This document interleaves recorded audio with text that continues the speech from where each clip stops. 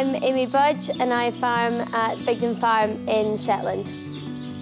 We have experienced issues with sheep worrying, especially when people let their dogs loose on the aisle and we see the sheep running away from them. Sheep get really worried and run away when they see a dog. It really stresses them out because they think they're being moved, and in worst case scenarios they can lose their lamb.